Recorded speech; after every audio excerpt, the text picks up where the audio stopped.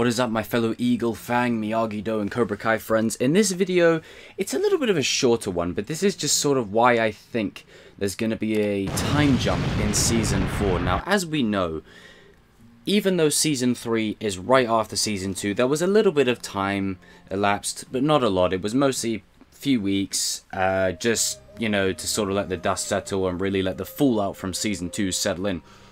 But I feel this time, it is time for a bigger jump. Now, unless they plan to save the All Valley for Season 5 and 6, I see the Valley coming, you know, the All Valley coming in Season 4.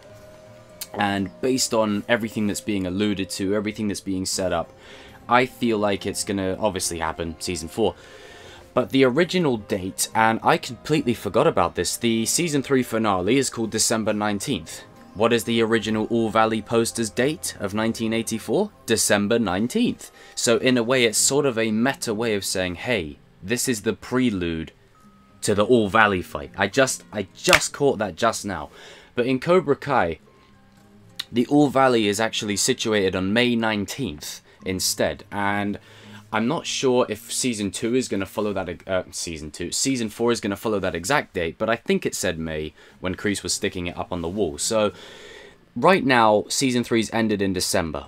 I say we maybe fast forward a couple of months down the line, and we really see a full-strength Miguel and a full-strength Cobra Kai Robbie really settling into their new philosophies, and we really sort of take our time to see how they've changed with their dojos. And as cool as it would be to see Hawk and all them, you know, new Miyagi-Do students happen right away, like, I don't know, like, this is the thing. I think I just kind of contradicted myself, because the thing is, if you do a time jump, how do people like Hawk, how do people like Miguel, like, how do they, like, we want to see how they settle in, but do you set Season 4 over 5 months? Like, you can't do it, can you? Unless you have multiple time jumps. We know that Season 3 was held over the course of at least a couple of months. Right from the end of summer up until winter. So maybe they could get away with it. It's just, you know, I feel like we do want to see how the new guys settle in, but I feel like it's very likely that there'll be a time jump, and then we fast forward to how they've adjusted to their dojos, and how they've adjusted to the new philosophies, the new teachings, the new rules. Comment your thoughts down below. I'm interested to hear what you guys have to say. Now, again, any theory I put out is not you know, it's just theory. It's not based on any leaks. It's not based on any rumor type things. It's just my own individual thinking. And I'll say this, with any theory I put out, always keep in mind that it's just theory, it's just speculation. You know, don't set yourself up for failure kind of thing. With all, I mean, you know, obviously this video is not that much of a problem, but you know what I mean, like with other kind of theories that I might do in future.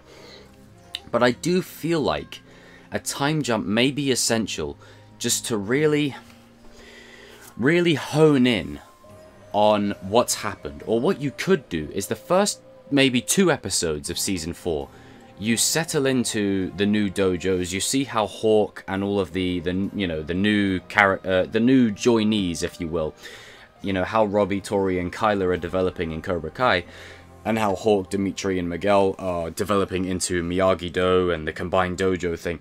And then maybe episode 3, then you do a time jump, and then you just fast forward a month or 2, because then that way we get to see how they've settled in, and then you go 2 months later or something like that. And I know that's a lot of story missed, but I just don't know how you tell a whole season between the end of December and May. Like, it's going to be close, very close. And mind you, Season 1 did it, so it's possible. It is possible. It is very possible that they could replicate that again, because I have been rewatching Season 1 and I've noticed that the All Valley is in May, but Miguel not long just starts school, so unless he joins around the time where maybe it's a bit further along, he joins around sort of the time of Halloween, so it is all very possible. There's a lot of potential there. The timeline for me is something that it's definitely something that I really want to condense into a video, and I really want to explore with you guys, because I really just want to see what happens on what specific dates and what specific months, and then when you watch the show you get an even clearer understanding, right, this is happening at this point, or this is happening at this point, or this is where we are in the timeline. So they could very well pull it off. 5 months over one season, they could pull it off. They've done it before. It's just, I don't know, I feel like maybe it might serve the story to maybe fast forward ahead of time. But you never know. Anyway, guys and girls, as always, leave your comments down below. I'm interested to hear what you guys have to say. This is just something that I was putting out there, is maybe there could be a time jump of sorts at a point. There could be like a time skip where maybe it doesn't happen at the start of the season, maybe episode 3, episode 4, then we go like a month later or something. And they don't actually maybe tell you it, they just do it, kind of thing. A bit like how they've done with season 3.